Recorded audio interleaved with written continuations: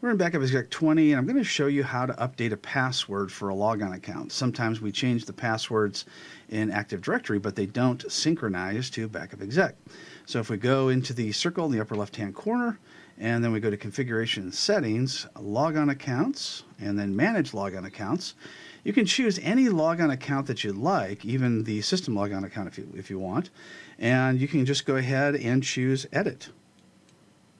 And you type in the existing password that it's currently using, and then from here you click on Change Password, and you type the new password twice, and it is masked in case anybody else is watching.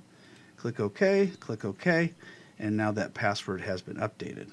So anytime your password expires for that account, or you just change that password, make sure you go in and update it there as well.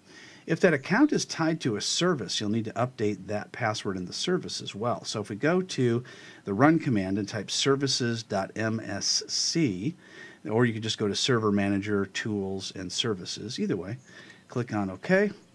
Then we'll go to where the Backup Exec services are, double click, and then go to the Logon tab. And here you also need to update the password to whatever you just changed it to, and then those services will work. So that's only if you're going to be using a password to an account that's tied to one of the Backup Exec services.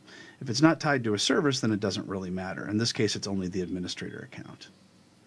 And this also works on previous versions of Backup Exec, so if you have an older version or a newer version, you can get this to work the same way.